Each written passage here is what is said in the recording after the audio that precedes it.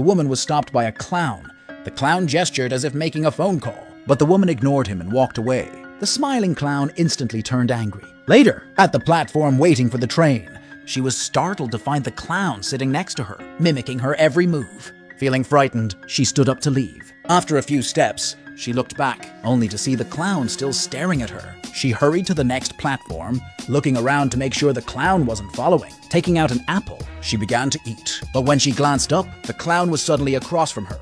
Ignoring the clown, she took another bite of the apple, but her hand moved uncontrollably, mimicking the clown's actions. Whatever the clown did next, the woman copied, with a smile. The clown turned to watch the approaching train. Then, without warning, he began edging closer to the tracks. The woman found herself unable to resist walking towards the tracks, mirroring the clown's every step until the clown took his final step.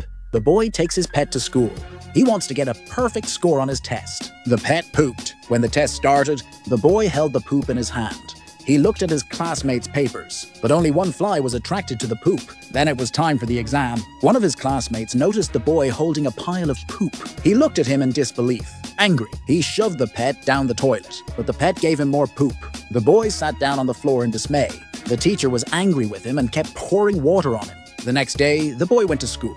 The school bully stopped him and grabbed his bag and saw this strange pet. The bully picked it up. He brought a saw. The boy begged them not to hurt the pet, and the bully took out a drill. The boy got angry and tugged at the bully's shirt, but a fat hand grabbed him. Then a girl told him to let go of the boy, then easily pushed him down. The boy and the bullies were shocked. Then the boy went over to the girl. The girl picked him up, but the teacher found them. Everyone stood in the playground and was punished. The boy's pet came over. He picked it up happily.